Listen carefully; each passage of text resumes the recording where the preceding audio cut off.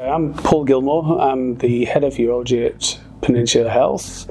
I've worked at Peninsula Health now for 14 years and I've been the head of urology here for the last 7.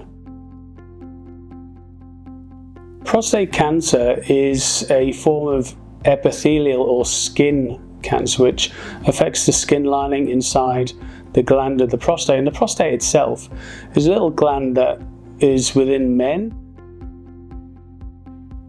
Biggest risk factor for prostate cancer is aging and being male.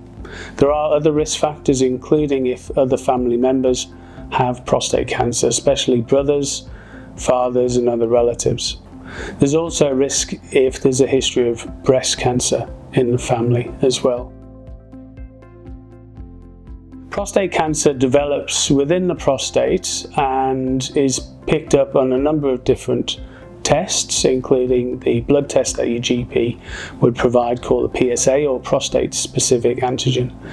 PSA itself isn't harmful, it just seems to leak out more into the blood in certain diseases, of which prostate cancer is one of them, and that's why prostate cancer is generally readily picked up for investigation on a PSA test with your GP.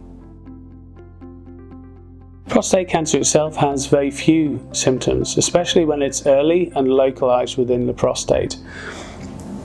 Often men go to see the doctor for symptoms of benign prostate disease, such as problems with their waterworks. Are they going too often, not enough, or not being able to pass urine satisfactorily? Prostate cancer itself only really causes symptoms when it's picked up late. So it's either spread to the bones or some of the lymph nodes, which are little glands that drain the prostate.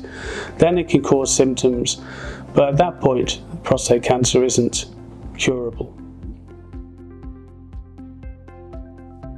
With donations from Take a Break, we'll be able to afford more modern probes to replace some of our outgoing probes that we've been using for several years, and this will help continue to provide the quality of service that we've got for men with prostate cancer.